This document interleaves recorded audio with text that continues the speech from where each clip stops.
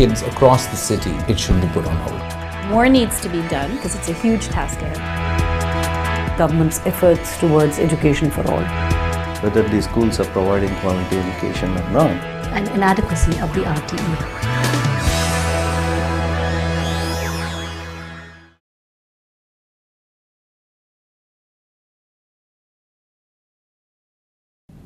No, I think that the education system, 90% of our jobs need skills and 90% of our kids come out with bookish knowledge. And so that's in the people who receive skills. But so 58% of India's kids suffer from some kind of skill deprivation.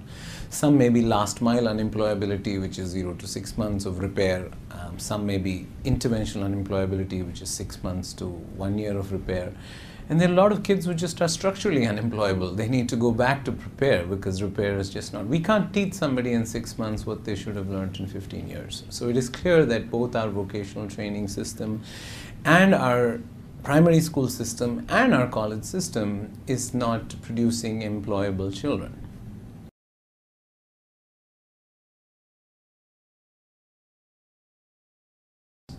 See, I think skill reform is very different from education reform. In education reform, it's very hard to measure outcomes. In skill reform, the outcome is binary. It either led to a job or didn't lead to a job. So we have to think about vocational training as much easier to measure outcomes, and we should stop paying for training, 200 hours of training in the government. We should pay for jobs, which is why the innovation lies at the intersection of employment and employability.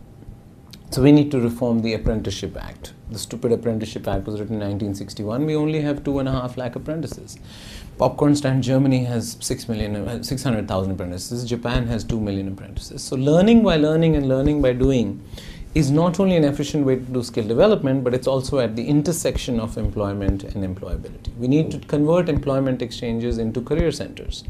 The matching problem is important and student aggregation is important. So we have 1,400 employment exchanges in this country. Last year, to the 4 crore people registered, they gave 2 lakh jobs. So they're obviously completely useless.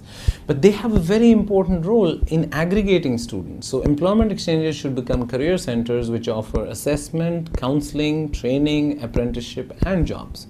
We need to revamp, convert our vocational training government system into something that has performance management. I work with an ITI in Chandigarh which has 0% employment, and I work with an ITI in Gandhinagar which has 90% employment, yet their budget is the same. There is no punishment, there is no reward. So the government skill system needs to be revamped up. We need to figure out certification and assessment. So you can be like IITs and IIMs with tight entry gates and wide open exit gates, or you can be like the chartered accountant exam with wide open entry gates and tight exit gates. But the vocational training has wide open entry gate and wide open exit gate.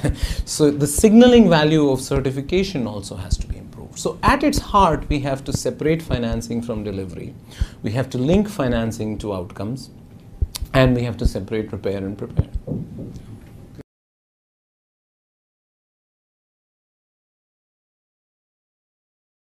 I don't think, there is no question that the government cannot accomplish this task. I mean, the private sector has a huge role. I mean, the privatization of the 3 E's, education, employment, and employability, is not an ideological debate. It's a physical imperative. We have 1 million people joining the labor force in the next 20 years every month. How is the government has no capability, institutional capacity, or the money to train these people, to educate them, or to employ them? So the private sector is a given part of the solution. It's not the only solution. My only caution is the private sector cannot substitute for the state. And the private sector sometimes promises too much and then is held against expectations. The private sector is a part of the solution, a very important part of the solution. The government is a very important part of the solution where the market fails. But for many parts where the market works, the private sector does a much better job of government in soft infrastructure as opposed to hard infrastructure. And soft infrastructure like schools, colleges, ITIs, employment exchanges, and hospitals are easy to build but hard to operate, which is why it works better in the private sector.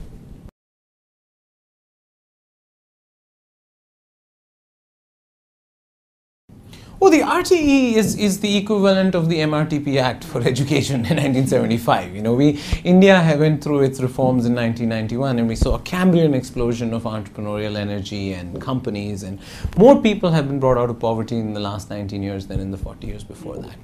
But in education, we have not got rid of the license Raj. The Ayatollahs of education have tried to control quality by controlling quantity. We've ended up with neither.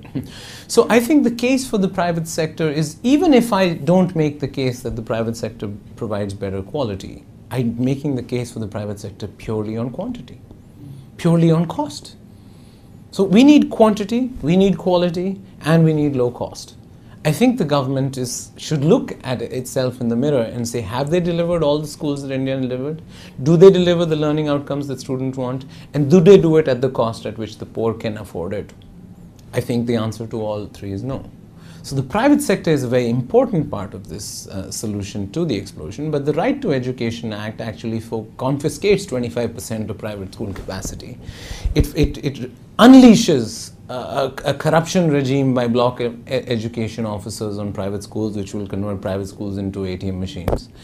And it does nothing to sort of address the financing challenges of people who can't afford education but want to go to private schools. So in fact, what the Right to Education Act, instead of focusing on 25% of school capacities in unaided schools, it should focus on giving education vouchers or scholarships or paying for kids in unrecognized schools. So I think the Right to Education Act basically creates a birth defect in the private sector's expansion over the next 5-10 years, if it is executed as implemented. So my hope is see, in India, some acts are very bad, but they are badly implemented. So it's a double negative. So I mean, we may not have the apocalypse that the RTE looks on paper, but that's not an argument against defense.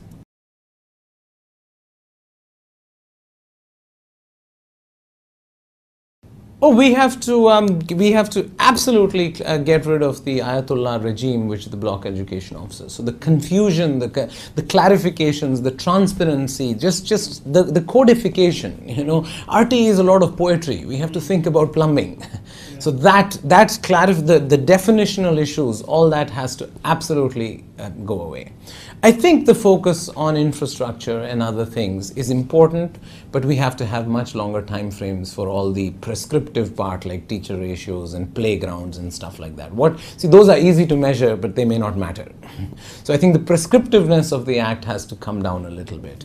And thirdly, we have to address this 25% issue on how much will schools be reimbursed. Are we asking the 75% of the parents to pay the 25%?